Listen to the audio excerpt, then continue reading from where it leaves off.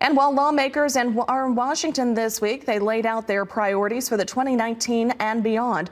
RFD-TV's Sarah Mock stopped by the National Rural Health Care Association's D.C. Policy Conference to learn how advocates are keeping rural at the top of the agenda.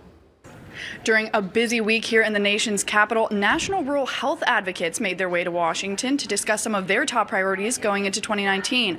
We're lucky to be joined here by Allan Morgan. Allan is the CEO of the National Rural Health Association. Allan, give us a little a little recap. What has your organization been focusing on while they're here in Washington? Well, it's a great time for us to be here. It's the start of the legislative session, and we're talking about what is possible in a rural setting. How do we keep high-quality health care there in our local communities? Could you talk a little bit about kind of the innovative things that you guys are looking at, and then also what are the needs in terms of technology to get those into rural communities? Oh, absolutely. When we're talking about technology and innovation in rural America, the first thing that comes to mind is broadband, telehealth applications. How do we bring specialty care into the rural communities? But also we need to talk about how are we delivering that care in rural communities? What is your rural hospital? What should it look like? What's its size? What's its scope? What healthcare service should be provided? You have your members here. They were on the Hill yesterday talking to lawmakers. What kind of stories are they bringing to folks to kind of, spur them into action on some of these key issues?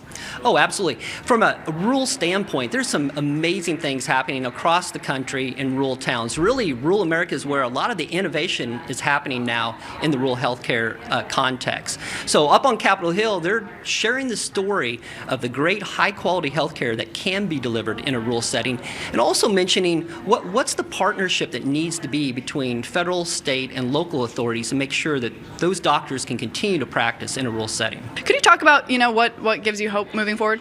Sure. In a rural setting, you have the high health disparities, you have declining life expectancies, but that forces the local healthcare system to innovate, to do more with less. And that view of how can you actually have really good quality services delivered in a rural setting, it's amazing, and it's a good lesson for where the entire healthcare system should be going. And so I think rural America can be a great model for our healthcare system as we move forward. Absolutely. Well, thanks again to Allan Morgan for joining us today. He's the CEO of the National Rural Health Care Association, joining us here in Washington at their annual national event. We'll have more updates for you throughout the morning from here in Washington, but until then, back to you in the studio. Thanks, Sarah. Well, Senator John Bozeman of Arkansas introduced a bill yesterday that aims to address one of the many issues rural hospitals face, namely a lack of qualified health care providers. The resident physician